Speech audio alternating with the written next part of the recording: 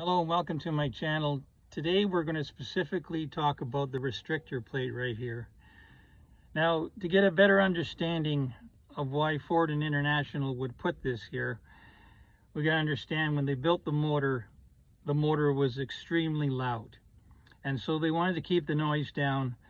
So they built this restrictor plate knowing the fact that it's made to be air restrictive to dampen suction noise, to limit the suction noise, to bring the noise down on the engine.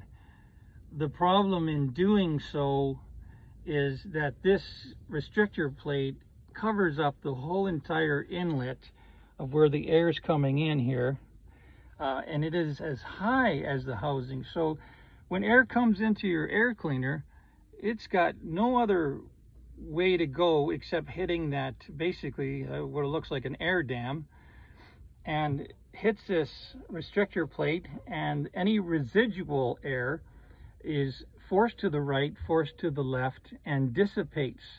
And what it's actually doing is it's starving the engine, because the engine is requiring so much CFM.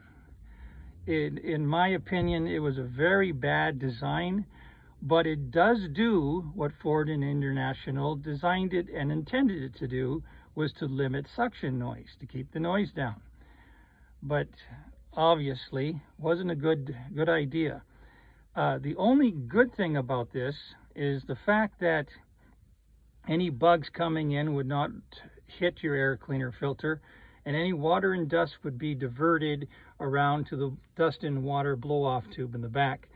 But it's better to have this thing off, have more power, and maybe change the air cleaner more often than having it on and your whole engine being so gutless.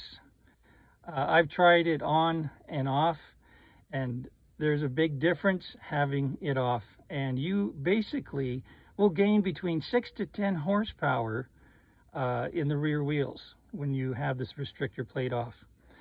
Well, thank you for watching, and hope you have a good day. Bye for now.